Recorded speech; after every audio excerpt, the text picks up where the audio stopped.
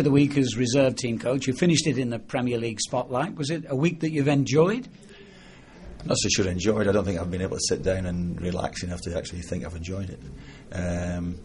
It's been enlightening, and I think probably tonight if I sit down and start watching the telly, I'll maybe try and reflect back and think, yeah, I should enjoy this because it doesn't get much better than this.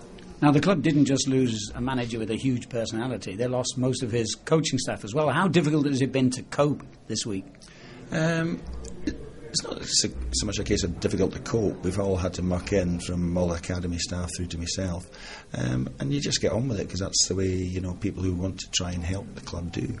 As I say, we've had some part-time staff have come in to help in the youth team. We've had Gordon Cowens has come up and helped with the reserves. Tony's come up to help me with the first team. And so it's just what you do in football.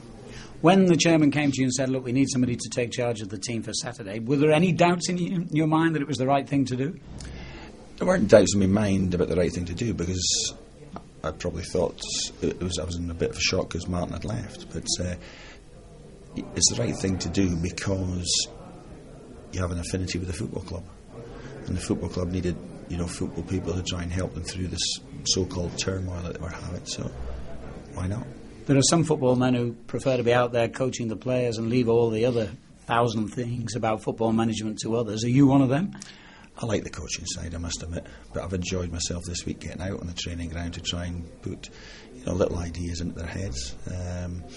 Today it looked as if it responded, but I'll have to look back on the video just to see if it was right. Now, one result doesn't make a manager, but if they came to you and said, well, we'd like you to stay in charge a bit longer, what would your thoughts be?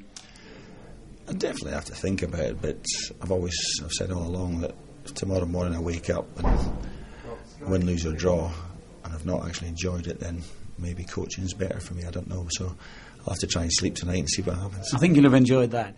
You had a lot of youngsters out there. Clark and Albright were outstanding, Bannon and Vyman off the bench. Was that a deliberate policy to bring in players that you knew? Well, not Vyman, Albright and Kieran Clark were given their debuts by Martin last year, so people know about them.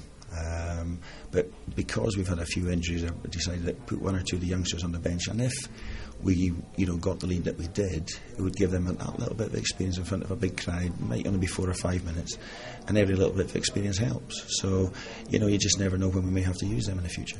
I think you were on record as saying you didn't sleep much this week. Do you think you'll sleep a little easier tonight?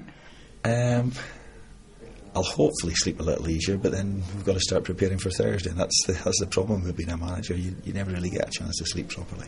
Problem that you'd like full time? Not yet, I'm not sure. Not sure. Can't answer that one. Anyway, well done today. Thank you very much. Avram, not the start you wanted, obviously. What do you think went wrong for West Ham today? I think we didn't play well. Aston Villa was better than us, and they won most of the battles. They passed the ball better than us. But if you see chances, we had chances to score. When it was 1-0, we had big chance. 2-0, we had big chance. We started the second half very well. We had 2-3 big chances to score, and then they scored from the first chance for the second half. And but at the end of the day, they deserve to win. You inherited a squad that almost went down last season. Is that a problem psychologically that they have got out of the habit of winning? I don't know. The player said there is psychology. Always there is psychology problem, but the psychology problem means that we need to fix it. So I think the psychology part will be strong in this team. A lot of attention, in particular, on Rob Green today. How did you feel he performed? No, he performed well. It was not easy for him also because most of the team in front of him didn't perform well. So, and we get them easy chance, and he performed well. You've got a difficult start to the season. I think you've got Chelsea, Manchester United, Tottenham in the first few weeks. Is this going to be a harder job than you thought? Oh, my job never easy. This is our job anyway. But it's a big challenge. This is a fixture. We cannot change it, especially when we are a part of the team. It's a new team, but it's a challenge. A challenge also to learn from this game.